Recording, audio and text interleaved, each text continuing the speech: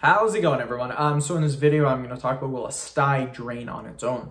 So before I get started, please subscribe to my channel if you haven't already. I do appreciate the support. Helps my channel grow. Click the bell notification button so you guys get all my newest vids.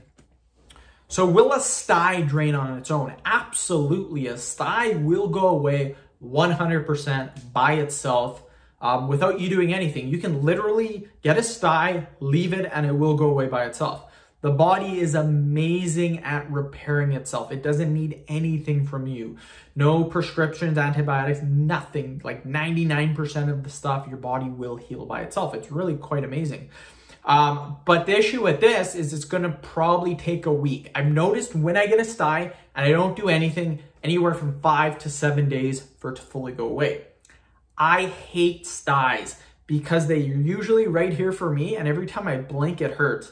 Really, really annoying. I absolutely hate it. So what I do is I will purposely drain it myself. I will do that myself. I will drain it. Now, draining a stye is so easy. All you do is you get a face cloth, warm it up under some warm water, put it on your stye for about 5 to 10 minutes, take it off, put it under warm water again, and just keep doing this. The more you do it, the faster you're gonna drain it. So if you only do it once, you hold it for about 5 minutes and you take it off, it will drain it, but it probably won't drain it all the way. You probably have to do it 2, 3, 4, maybe even 5 times to fully drain it. But what will happen is that hot temperature, it will pull the pus out of it. It will pull the bacteria. So you can drain it yourself literally just by getting a warm face cloth and putting it on the stye.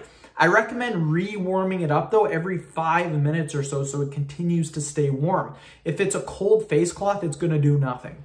So end of video. Thank you so much for watching. Please subscribe to my channel if you haven't already.